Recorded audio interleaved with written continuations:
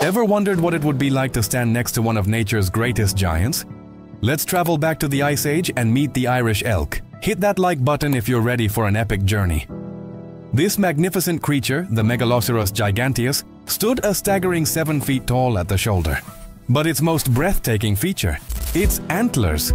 Spanning over 11 feet wide, they were a true marvel of the natural world. This was no ordinary deer. It was a titan that roamed the vast plains of Europe and Asia, a symbol of power and evolutionary success. But as the Ice Age ended, the world changed. The climate warmed, and dense forests replaced the open grasslands. Suddenly, those incredible antlers became a liability. They made it difficult to navigate through the trees, and the food sources they relied on dwindled. The very traits that made the Irish elk so impressive led to its downfall. A powerful reminder that even the mightiest can't always adapt to a changing world. Thanks for watching. Don't forget to subscribe for more amazing stories from our planet's past.